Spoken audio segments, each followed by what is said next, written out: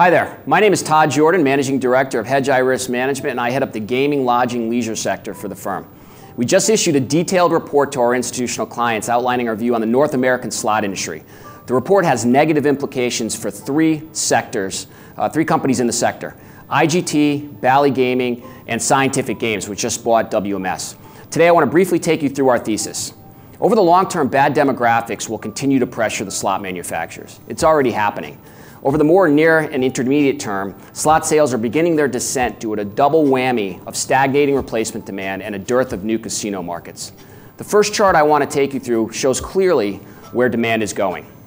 We correctly called the recovery from the bottom in 2010 when most of the large casino companies were doing very poorly, and actually a lot of them were at or near bankruptcy, and they couldn't afford new slot machines. The bad news is that replacements are stagnating again and actually down in some markets. Making matters worse, there are very few new casinos opening up through 2015, which will drive slot sales lower and potentially pressure pricing. And that is already happening as well. More troubling is the long-term demographic headwind. Baby boomers are really the last generation that plays slots. My generation, Generation X, has little interest. It's no coincidence that we were the first video game generation. The next chart clearly shows that first-time visitors to Las Vegas are at an all-time low, as are the proportion of visitors who gambled. Both trends are indicative of young people's propensity or lack of propensity to gamble, and more importantly, gamble on slots.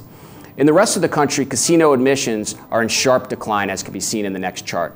Slots make up about 80% of gambling revenues in regional markets, so clearly demand is waning as baby boomers expire, for lack of a better term. So who on the slot side will this impact? We think all three of the major US players will be negatively affected. Fundamentally, IGT, as the 800-pound gorilla, has the most to lose with its high market share and reliance on new markets. Bally Gaming could also have a lot to lose in terms of stock price given its high valuation, the highest in the sector.